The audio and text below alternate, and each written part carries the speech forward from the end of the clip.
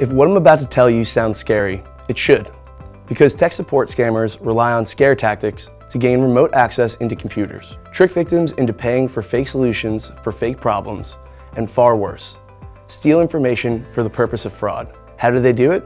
You may be online when a pop-up tells you a virus has been detected on your device. Calling the number on the pop-up sends you to someone claiming to be in tech support for a company you recognize and trust, like Apple or Microsoft.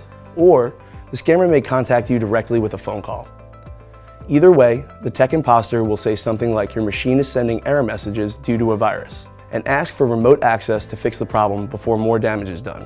You'll be sent to a web address that'll use online software to gain remote access to your computer. Next, you're told the problem can be fixed for a fee. You give them a credit card number, and they say everything has been taken care of. In reality, you've just been scammed. Unfortunately, fraudulent charges may be the tip of the iceberg. While connected to your device, the scammer may have installed malware or spyware for future access to all your files. Your best protection is to watch for these red flags: unsolicited phone calls, emails, or pop-up messages warning of a security issue or offering a free security scan spell trouble. Phone numbers in a pop-up should never be called. Legitimate error and warning messages will not include a phone number.